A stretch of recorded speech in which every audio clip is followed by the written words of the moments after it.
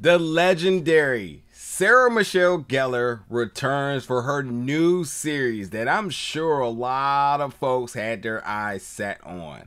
We're ready to jump into my review of the first two episodes of Wolfpack.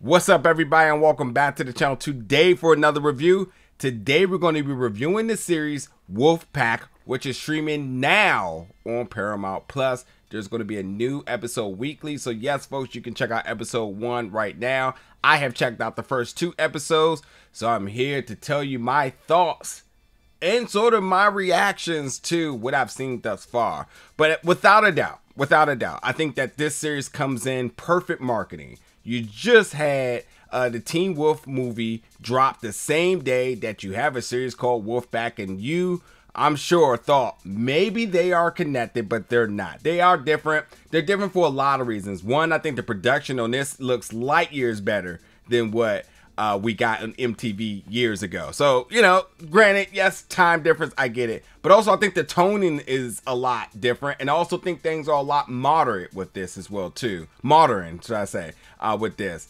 And I also think that there's a lot more of a mystery element to this, more than just a drama, romantic sort of spin on things. This vampire, werewolf, genre that has been so popular for over the years. I think this one's taking more of a give me that more mystery aspect of it, because like honestly for the first 2 episodes I'm still kind of wondering like, wait, what is happening? But like, granted, let's just start with Sarah, you know, legendary iconic Sarah Michelle Gellar, who, you know, we've seen from over the years, from Buffy to Scooby-Doo, Cruel Intentions. I mean, I Know What You Did Last Summer. Seeing her on this project was instantly a no-brainer, and I have to say that for the first 2 episodes I am still very much like, what's really the deal with her character? She's in the front of the promotional material and in front of the posters and all over the trailers, but for the first 2 episodes we really don't know what her true intentions are. She is a what do you call it? An arsonist investigator. So she's here trying to figure out who started this wildfires here in California. And we'll talk more about it. But like, other than that, she's just asking a lot of questions.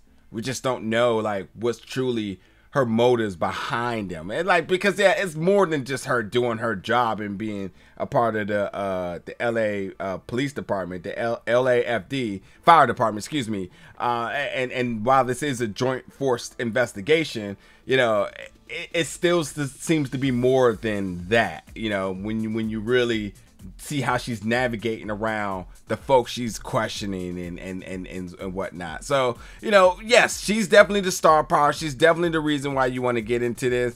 But I also think like we still have a lot more questions and answers instantly with her character, Kristen Ramsey. But in this though, like let's just call it what it is now. It is still very much, and I may not be the demo, but I think I'm still gonna like kind of I'm gonna get through this, because the first 2 episodes, the first one I definitely wasn't hooked. The second one I'm still with a lot of questions, and I don't think I'm like the target demo for this, but I am still going to like watch this because I still have questions that are going to burn me in my head if I don't get answers to. So it is very intriguing on that note. And I think the production itself looks very solid, considering that, you know, the backdrop of all of this is a wildfire. It looks dope. It does. It looks really cool just how it just sits in the background, that fire burning and the char sizzling in the background. And then there's the CGI with the animals in this. That's kind of like, okay. But yeah, I think I'm gonna tough it out a little bit longer to see if it really hooks me. But honestly, I don't think I'm the target demo for this.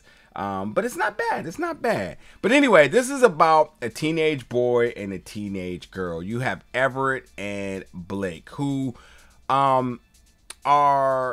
they're in school and they were on a bus. And when they were on a bus, you know, trying to navigate back to the school with the wildfire causing all sorts of traffic issues and roadblocks and whatnot, they were kind of stuck in a position, and obviously this is in the first episode. They were stuck where the bus driver did not have authority to go forward, so they had to kind of wait and stop for instructions. The kids were just rallying, doing what they usually do, rebelling. They get off this bus and things get crazy. People are getting stampeded by animals, and then there are some folks that have gotten bitten. And while all this is happening, when I say stampeded, you're thinking like, oh, okay, cool, people got ran over, you just seeing the body not moving. No, this is truly brutal here. You're seeing people with slashes and face stomped in. So like, you know, yeah, it again, the Tony here, it absolutely gets brutal instantly in this. But with all that being said, the two of them, Everett and Blake, have both been bitten, and now they're starting to notice differences about themselves, where Everett's physique has gotten much better. Blake, who has been struggling with her skin, which I just completely did not even acknowledge that there was a skin issue in the first place, but they drew so much attention to it. I was like, okay, I guess I got to pay attention. But her skin got better because it is.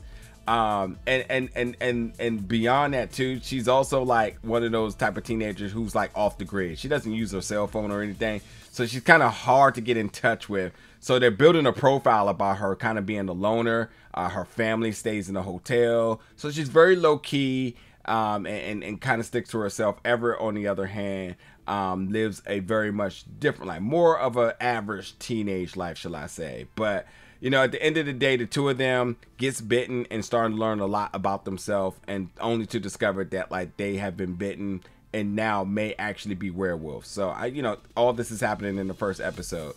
Right on their tracks comes Christian Ramsey, again played by Sarah, who is trying to figure out who started this arsonist and want to work with Everett and Blake, because they were on a bus, to get answers about potentially who it could be. And she starts to say like, listen, it was definitely a kid, etc, etc, etc, and we need you to kind of help through this. But at the same time too, she's targeting two specific people, and Everett you could kind of understand because he checks into a hospital with a bite and then he just disappears, so it's a lot of mystery behind him.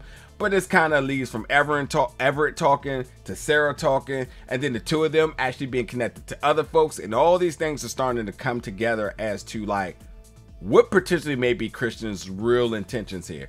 While at the same time, while you have folks trying to put out this wildfire, there's also a particular person in the wildfire that everyone is looking for, a person of interest that everyone's looking for. So you have sort of a rescue mission going on there, and this person has ties and connections to other characters as well. So you kind of got all that kind of going on with this too.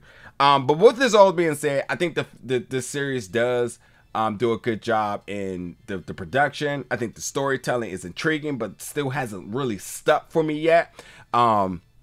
I love how this series is inclusive. You do have a romantic queer storyline kind of going on here in the first two episodes, but it hasn't really caught its footing. So like, it's there, and I'm all for representation, but like, and romance, but like with a purpose, and that's really hasn't landed just yet. So we're going to have to kind of see how that plays a part.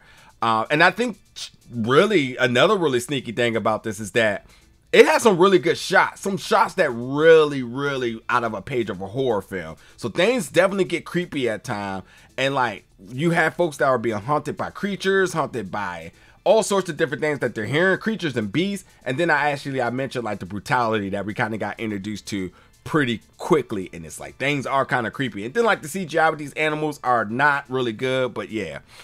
So like I said, like it hasn't hooked me yet. It definitely has me with some head scratching moments. There's definitely some very coincidental things and some things that I think are super exaggerated. It's a little bit of a slow burn, but I think it will pick up at some point. And honestly too, like I think that Sarah is going to be fantastic the more and more we get of her, because she's so much mystery behind this character, yet we know what she's capable of bringing. And while all this is happening with these California wildfires and that backdrop, you know, I think it just really adds a lot of different moving pieces in this that should make for a good series. So yeah, it's not Teen Wolf, folks. It is not, and it is different. And I think that when you go into this, you won't think it's Teen Wolf, but yes, it's easy to think like, okay, Wolfpack, could it be sort of a spinoff? Especially how the Teen Wolf movie ends. Could this all be connecting?